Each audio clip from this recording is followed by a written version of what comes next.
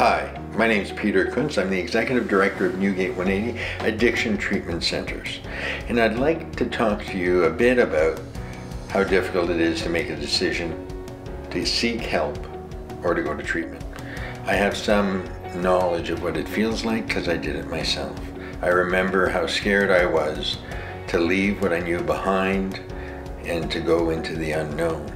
Today, with COVID-19, I can only imagine how much more difficult that is, with not just making the decision and not knowing what you're getting into, but overall health. And I'd like to talk to you a little bit about the processes and procedures that we've put in place to ensure that you're safe, along with our staff. Immediately, we implemented a screening for COVID-19. We introduced screenings for staff coming into the building, including vitals, screening of all clients' vitals daily.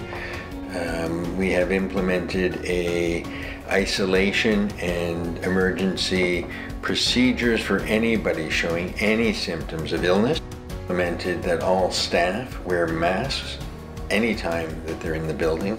We have included a very vigorous cleaning and sterilization process of all areas that anybody has come in contact with.